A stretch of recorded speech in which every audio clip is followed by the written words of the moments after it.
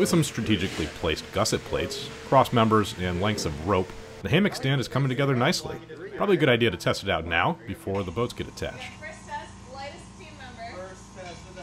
And once we worked out the attachment points, it held our lightest team member, so I'd say we're good, right? Actually, to account for, well, me, we had one more 2x the entire length of the hammock stand, with a liberal amount of Total Boat Thixo epoxy adhesive. Mike tagged our kayaks to give us a pop of color.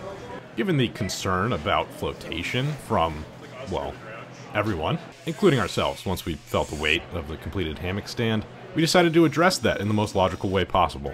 More flotation foam, in the form of an even larger foam pineapple.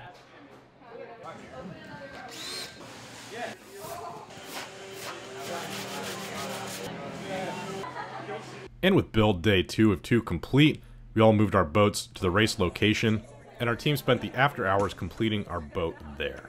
You like it, Jimmy? It's a thing. It did. Covered up all the. It's not Jimmy's usual aesthetic.